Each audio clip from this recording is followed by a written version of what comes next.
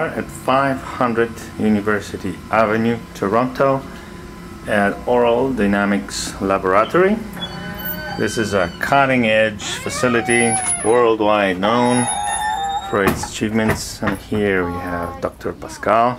Hello. Hello. So what we'll try to do today is to put you and the clarinet in our EMMA system, which is also known as an articulograph. Right. And we will have small sensors on your lips and tongue and the lower jaw. Right. And when we do that, we can monitor the movements of those articulators while you're playing the instruments. This is Dr. Aravind Namasivayam, who is the lab research director, I would say, because he does most of the experiments. So he works closely with me on a variety of different projects.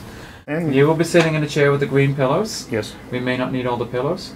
And yeah, essentially, once you're hooked up to the electrodes, you are able to sit there, and then we'll see how it goes when you have your instrument. Great.